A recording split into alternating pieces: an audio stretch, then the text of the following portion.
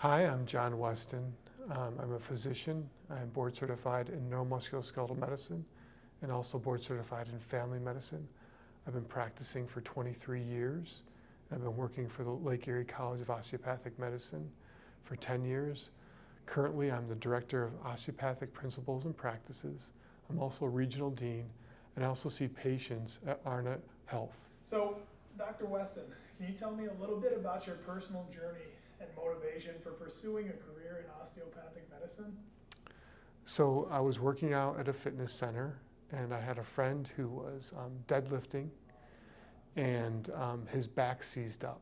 And this had happened an awful lot, actually. And he had seen orthopedic surgeons, he had seen chiropractors, he had done physical therapy, but despite that, his back continued to seize up, and it was limiting his ability to perform. And also simultaneously working out at the fitness center was an osteopathic resident. So a physician who was at a residency, it was at Wilson Memorial Hospital in Johnson City, New York. They're a resident there. And they performed osteopathic manipulation. And they took my friend, they put him on one of the bench press tables, and they performed a manipulation on him. And after that, he never had back pain ever again.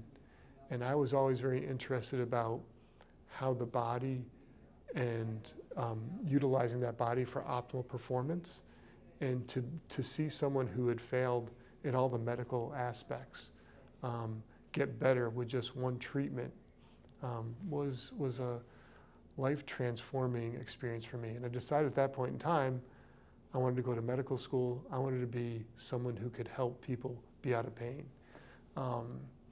Physical pain is the #1 thing we spend most on in the United States. And we spend more on that than we do on cancer. We spend more on that than we do on heart disease, and than we do on diabetes. It's the #1 thing we spend money on. And so if I can help people get better and also save the United States some money and keep us going from bankrupt, I think it's a great thing. It's also a great thing because you can help people perform better. If you're in constant pain and you have neck pain, most people have some kind of neck pain or back pain, and it really limits their performance, whether they're someone who works in an office or an athlete, just doing some kind of data entry. They have this kind of pain, and it really affects their daily life. Or a lot of times people get headaches, and a lot of those headaches are coming from their neck or their upper back. And you can make that better so they can enjoy their family better, or their job better, or their kids better, or just be able to perform better athletically or do the things that you want to do in life. Because let's face it, life is hard enough to get through dealing with constant pain. It makes it that much harder. When you're in constant pain, it decreases your ability to concentrate. It decreases your ability to persevere through things.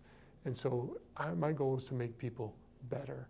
And so that I do that, I have a neuromuscular medicine clinic here at Arnott Health, which is in Elmira, New York. And I also teach students how to do these techniques so then they can actually go out and help people as well. So that's the motivation. So, in your opinion, what distinguishes osteopathic medicine from other medical practices? What value does it bring to healthcare opposed to any others? So an osteopathic physician is a licensed physician. They can prescribe medications, they can be an orthopedic surgeon, they can be a radiologist. They can do anything your typical, we'll say normal physician can do. But the other thing that osteopathic physicians can do is they have a superpower. They can palpate things that other physicians haven't been trained to do. And they can also do techniques to take people out of pain and make their life better. And so when I'm teaching students, I sort of say, hey, I'm teaching you a superpower. And whether that superpower is useful in clinical diagnosis. So for example, when you're listening to the heart, you need to listen to the heart in certain spots. And one of the spots is the second intercostal space. And so you need to palpate and be in between the ribs, right? If you're on a rib and you're trying to listen to the heart, you're not going to hear as well. It's like you're soundproofing the heart. And you also want to make sure that you're in the right spot. So a lot of times when I see physicians, they're just sort of guessing where they're putting the stethoscope. No, you need to palpate and make sure you're in the right spot where you're putting that stethoscope to be able to hear the right valves that you want to auscultate. If you're not in the right spot, you're not going to be able to hear those valves optimally. And if you're on top of a rib, you're soundproofing that area. So by making it so your hands are optimal tools, you can do better physical examinations, okay? And not only that, I will teach you techniques to help people with their jaw pain. I mean, who do you know that doesn't clench their jaw at night, right? I can help you so you can treat the masseter muscle to take that pain away, to help with headaches, to help with back pain, to help with neck pain. So I'm teaching you a superpower that sort of, no matter what specialty you do, you can help people become better. So I think osteopathic medicine is regular medicine, but with a superpower. And that superpower is in physical diagnosis, and it's also to help people become better. So how did you come to choose LECOM as where you wanted to spend your teaching, your experience as a teacher, and why LECOM? So I think LECOM sort of picked me at this point in time. So my residency director was Richard Terry, and I was working for him. I had my own practice in Ithaca, New York, and I would see patients there 4 days a week, and then I'd work for Dr. Terry 1 day a week at my old residency, which is in Johnson City, New York. It was Wilson Family Medicine. I'd work there for him, and I would teach medical students and residents. And he said, you know, John, I've got this idea. I want to spread the gospel of osteopathy to more people, and I want to establish a medical school, and I'd like you to do that with me. And you know, if you've ever met Rich Terry, he's very convincing. Like, he could get me to jump off a bridge and tell me I'm just going swimming. You know, the guy is just an amazing person. And he said, I would like you to do that. And so when he established, you know, that he was going to start a medical school, I quit my job, my own practice, and I commute here. It's an hour each way from Ithaca, New York, which is not always fun when it's winter time out, but I do that because he initially got me to do it. He bought me into his dream. Now it's my dream as well. And I just enjoy teaching the students. I enjoy getting them, you know, to learn these techniques, to seeing more than, okay, there's a problem with the kidney, or there's a problem with the stomach, there's a problem with the brain, there's a problem with the muscle. Everything is intertwined. I mean, everything sort of comes together. And I think everyone's sort of seeing that now. And that's one of the tenets of osteopathy, is you have to look at the whole person, the whole being, to be able to make them better, right? So if someone's having pain in their neck, the pain might not really be there. The pain might be they have a short leg. The pain might be their hips are bad, and that's just where their compensation is. So if you're just focusing there, that's not really going to work all that well. And you know, you have to look at the whole picture. And so I really much enjoy, you know, watching students sort of pick that up, being able to use their hands, be able to make people feel better, but also sort of like having them come in at one level of professionalism and then teaching them how far they can develop and become better. Because medical school is not an easy thing, and it's very challenging. So you have to optimize their performance. So the whole thing is to optimize people's performances. So whether that's in the OPP classroom, or whether that's seeing patients out in the real world, or whether it's just getting them to be able to think better, right? I mean, neuroscience is amazing. Forming memories is a huge thing. I mean, teaching people how to study and how to form memories is an amazing art that you have to learn. If you are in fight or flight, if you are nervous, if you are scared, it's going to be very hard to, one, make new memories, and very hard, two, to recall memories. So teaching students on how to take exams and how to best absorb information and then recall it is really a lot of fun for me. So you mentioned that there's many of osteopathy techniques that, you know, students are learning on a regular basis. Are there any specific osteopathy techniques or philosophies that differentiate LECOM from other schools for an aspiring medical student? I think the best thing about, and the reason you'd want to come to LECOM, there's a couple different reasons. The first thing is very professional. All right, let's face it, at this point in time, there's a lot of medical schools opening up. The problem with those medical schools is once you're done with those first 2 years, they don't have enough clinical sites for you to learn at. So here at LECOM in Elmira and LECOM in general, we have more sites that you can go to than any other school I know of. We have more sites than we need. So a lot of schools right now are opening up and they don't have places to send their students to learn their clinical skills. The other thing that we do is we teach professionalism. When you come here, you're on time. You dress professionally and you learn how to act like a physician. So when you go out in the real world, you can get a job. You can act professionally. The other thing is the biggest thing about medical school is you're going to take on debt. Unfortunately, the average osteopathic medical student has about $240,000 in debt.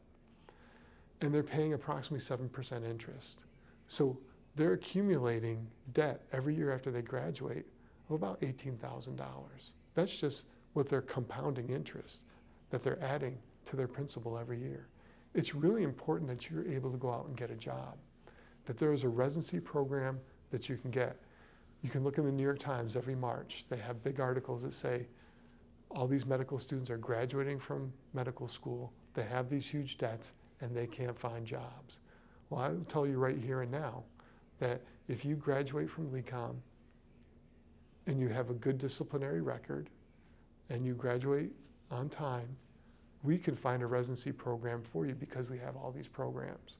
So you'll have a job and you'll be able to pay your loan back and you'll be able to enjoy your life because we've trained you well and we've got these spots. And we get calls every year from other medical schools saying, hey, can you help us find a position for this student? Can you help us find a position for this other student? Because they haven't taken the time to build up these networks of both having places at their clinical sites and having residency programs set up for them where they can put their students. And I'll tell you, Dr. Richard Terry was the one who's instrumental at setting up these residency programs here in New York State. So we are lucky in that way. If you're going to spend the money and you want to become a physician, you want to make sure that you have a job. And I'll tell you, a lot of it really breaks my heart seeing a lot of students graduating and not being able to get residencies. That's not going to happen here at LECOM. So if you come here, you'll be able to do physical diagnosis very well. You'll be able to change people's lives with your hands. If you do well here and you graduate, you don't cause any problems, you will be able to get both clinical rotations and have a job. And that's super important. Now, getting a medical student lined up with a residency or a program right after they graduate, what are some examples of LECOM's curriculum and approach that prepares these students so well for, providing holistic and patient-centered care when they go on forward? Well, I think the first thing is starting off from day one is we teach you to be a professional. When you come here, you're dressed as a professional. You have a tie on, you're dressed in professional dress, you show up on time, and you're respectful to your professors, you're respectful to your other students. So that carries a lot because a lot of places aren't training their students to be professional. So we want you to be professional. You know how to act, you know how to walk, you know how to talk. And you show up on time, and those are big things. So when a residency program is interviewing a LECOM student, they know that LECOM student's going to be there early, they're going to work hard, and they're going to stay late until they know what they're doing for, until they're done with the job. They can be dependable. Someone needs a helping hand, they're going to be there to help. So the reputation precedes itself. So residency programs want LECOM students because they know they're going to show up, they know they're going to work hard, and they're going to do the job and do it well, and represent the residency well. That's huge. As far as when people come here, we're teaching them how to look at the whole person. When you meet someone on the street or you meet someone, you don't have any idea of what that person's going through. That person might have just been diagnosed with some kind of disease. They might be suffering from depression. That person might be going through some kind of personal crisis. And looking at the whole person and being able to take that into account and treating that person like a person, not just like a rat who's come into your office and just giving them a diagnosis, saying this is a problem. I think that's very, very important.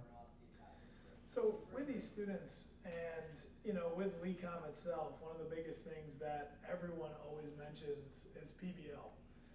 With the problem-based learning curriculum, how does it prep these students on forward? You mentioned professionalism and, first in, last out type of mentality when these students enter the field. Tell us a little bit how a problem-based learning or even integrating OMM or OMT to their medical practices? How does it prep them and make them, hold them to a higher standard when they pick up a position? I don't know if it holds them to a higher standard. I think what it does is it teaches them to be critical thinkers, right?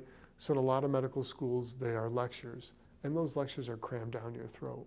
What we do is we give them broad things to read about, and they have to figure out what's important, okay? And what to sort of enhance themselves with, and what areas they're weak in, and how to get better. Listen, studies have been done, and a lot of stuff that we teach in medical school, whether it's LECOM or whether it's Harvard or Johns Hopkins, is wrong, and it will be incorrect in 10 years from now. So you need to be able to create students that are lifelong learners, and then that have that curiosity to look up things. So when they go into practice, they're curious and they keep up to date, and they're able to do that. So if someone just has lectures, and they're force-fed those lectures, and it's sort of like giving it to them, they don't have to go out and feed for themselves. But if you teach people how to find information and how to critically evaluate that information, and then look and sort of say, hey, you're weak here, get strong here, that's building education for life. And that's the kind of doctor you don't want. You don't want a doctor who's been practicing what they taught in medical school 10 years ago, which is now obsolete. You want someone who has and has been trained with the ability to go find the relevant information, to be able to critique that information, and then be honest and say, you know, I'm not as strong as this as I'd like to be. I need to go find more information. That's someone you want. You don't want someone who's practicing old stuff just because it's been given to them. You want someone who can go out there, evaluate the evidence, and be hungry for that. So we'll talk a little bit about the extracurriculars that medical students endure throughout their process and throughout their medical school journey. Tell me, you know, how LECOM really emphasizes community engagement and outreach and volunteering. How does it contribute to developing well-rounded physicians? Well, osteopathic physicians, that is. Well, it doesn't matter if you're an osteopathic physician or a physician. You want someone who can relate to human beings. You know, a lot of times you get stuck in these four walls and these ivory towers, and you forget what it's like to, you know, deal with regular human beings.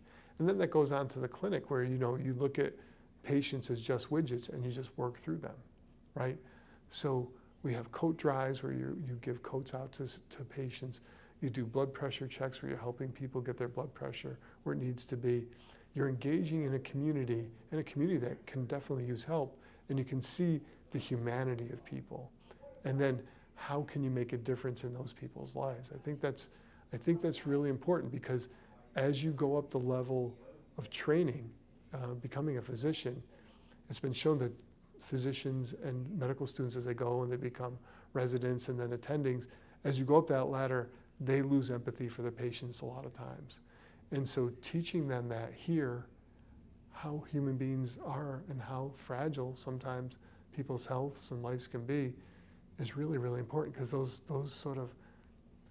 those beginning feelings or those beginning introductions can stay with them for the rest of their training. Wow, that's very impactful.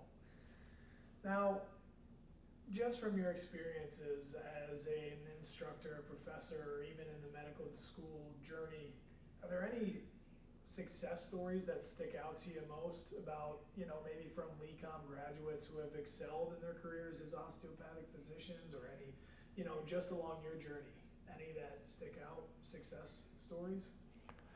I mean, I think the important thing is to take students, get them through these 4 years of medical school. I mean, if you can get someone through that, it's a tough journey. It's not easy. And for them to be successful and to watch them come in and teach them, like they usually come in when their skills from undergrad aren't sufficient to get them through medical school, and to teach them new skills that get them through these 4 years. But not only these 4 years, but the residency, and also things that they can use in their practice. I mean, those things are it's nice to see. I consider those things successful. If I can take someone who's struggling in their first year of medical school and teach them new skills and get them to just not graduate, but to thrive here and learn and come over their fears. A lot of kids, especially after this COVID scare, suffer from anxiety, and getting them to overcome their anxiety, their fear, and become fearless and become hungry for knowledge and curious for knowledge. I consider that really successful. And then going from there and doing the residency that they want to do and being able to change people's lives. I mean, that is success. I mean, that's success. And you can do it here at LECOM on a broad scale.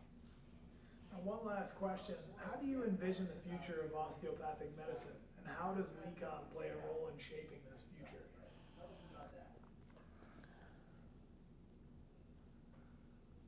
Well, LECOM is the largest medical school in the United States. And so, you know, our provost is very dedicated to making sure and ensuring osteopathic medicine thrives here in the largest medical school in the United States.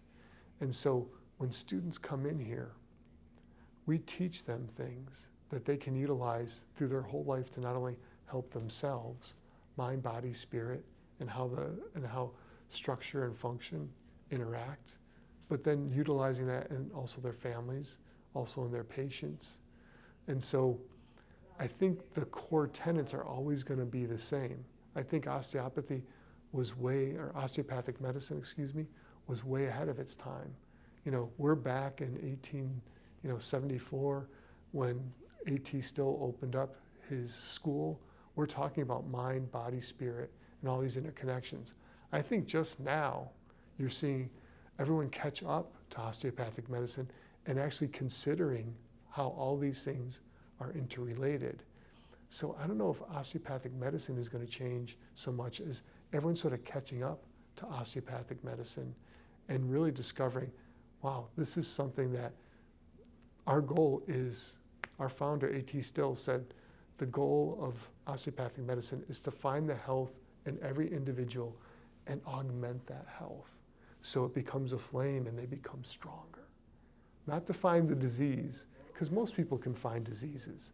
It's fairly easy to find a disease and make a diagnosis, right? But if you can find their health and augment